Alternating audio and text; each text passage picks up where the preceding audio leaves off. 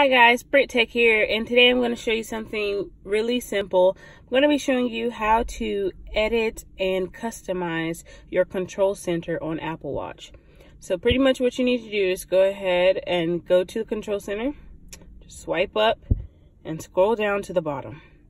Select edit, and it'll allow you to shift the different icons to the position you want them.